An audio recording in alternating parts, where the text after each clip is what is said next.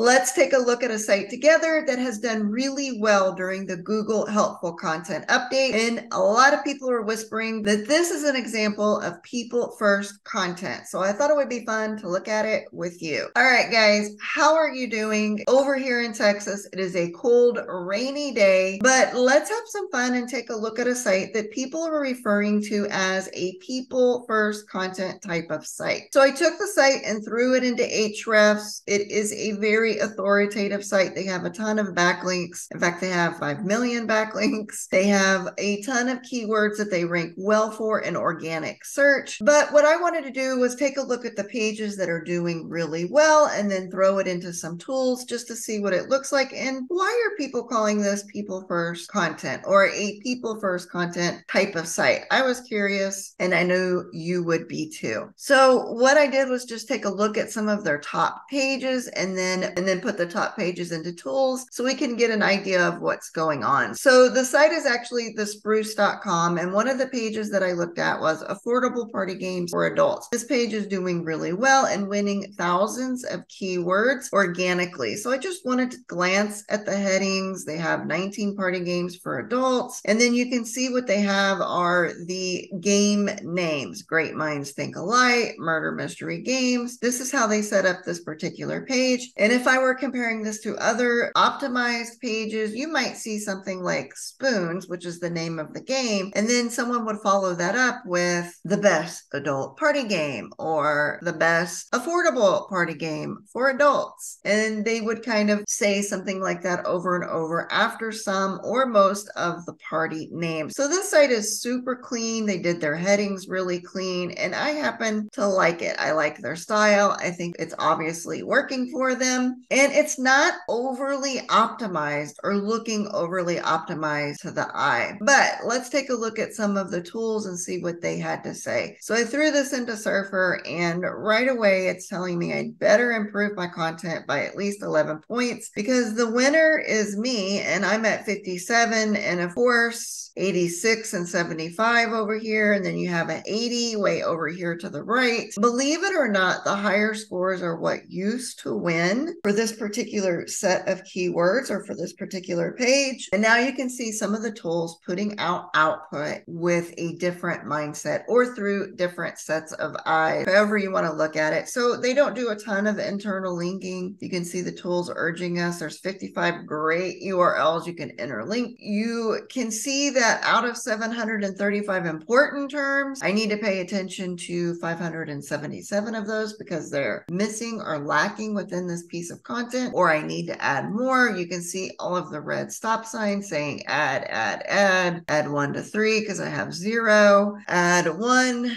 because I have 0, like best party games, party guests. Really, the list goes on with the terms that I am missing. If you keep scrolling down, you'll see that it says I need to add about 2,000 to 4,000 words to the pieces of content, and I need to add words to all of the H2 through the H6s. I need to add words to all of the paragraphs. The list is endless of what needs to be improved on this piece of content, but this piece of content is in first position. So with this particular tool, you can see how the algo is starting to change. There's a set of instructions that have given weight to very specific factors on and off page that lead to a good optimization score, or what would put us in first position. Now, typically we would look at this 57 and think, okay, how can I improve it to be better than this 86? But what's different in this particular case is the 86 is in third position, or actually fourth position, and I'm in first position with a 57. Now, I found all of this a lot interesting, but I wanted to look at a couple of other pages because just looking at one page, what the heck does that tell us? So you can see that they have another page that's doing really, really well. Teen free DIY chicken coop plans. Now, some of these pages were doing well way before the update, and then some of them continued to increase and do better with the Google Helpful Content Update. In this particular page, I took a look at the headings, and this one was a little heavier optimized. You can see where they talk about the name of the chicken, or a DIY chicken coop plan, the Palace chicken coop. This is something that I would see typically, urban chicken coop plan, where we name what it is and then we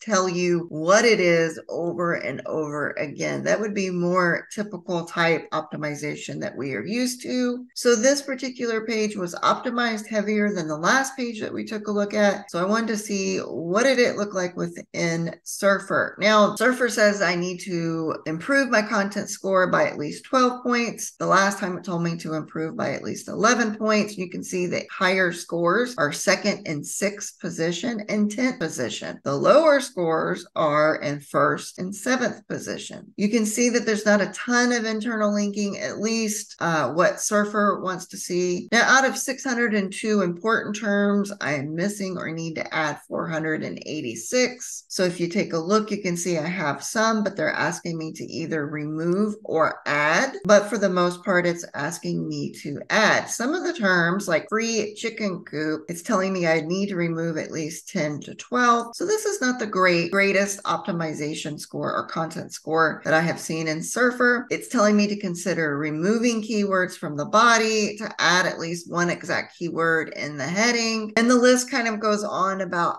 how I can improve my optimization score. And it's not the best of optimization that is actually winning. So I took a look at one more page, and again, I'm the 64. I'm in first position, and then you got a 77, an 80, and a 76. Typically, I would strive to get my content to be a higher score than what's currently winning, but currently winning is a score that actually needs to be improved, and Surfer's telling me to improve it at least by 4 points if I want to compete. However, I'm taking over first position for this term on this page, and thousands of terms on this page are doing really, really well since the Google Helpful Content update. So it's not optimized to the best according to Surfer, and however they are compiling their scores, this just shows me that we've had a pretty big algo shift, and the scores are telling us something different than what we are used to seeing. Just for fun, I also ran one of the pages through OnPage AI to just take a look at the entities. So I took a look at the adult party game page, and you can see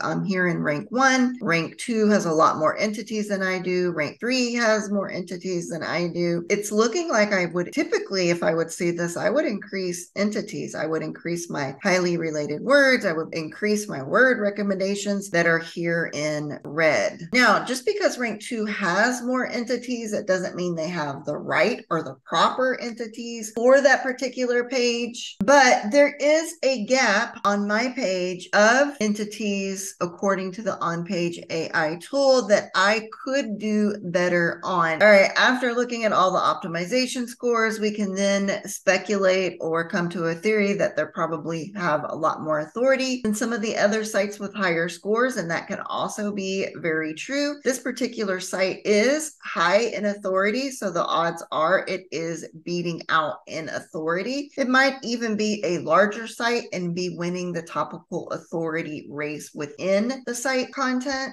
There could be a lot of reasons as to why the site is winning or doing so well, but I did think it's very interesting that people are talking about how this is a people first content type of site. And just glancing at some of the optimization within the page, they don't do a ton of internal linking. They do pretty clean headings. They're not typically over optimized on every single page. You can see some of these headings: light, soil, water, temperature, and humidity. Typically, I would see something like light for the phlox plants, soil that is best for the phlox plants, how much to water the phlox plants, temperature and humidity for the best phlox plant outcomes. So you get the drift where some of the optimization could be overly done on some of these sites, where this site just appears to be a little bit cleaner to me. It did fail all of the Surfer checks that I did. The content scores are much lower. Now, I have come across some lower authority sites that are also considered people first content. I'll be sharing with you next week, and we dig further into what the heck is people first content and what the heck does it look like. Just taking a look at what we have so far, I would say that the Spruce.com definitely is more along the lines of what Google would consider people first content and isn't as heavily optimized as what we are used to seeing. That was evident with the Surfer scores.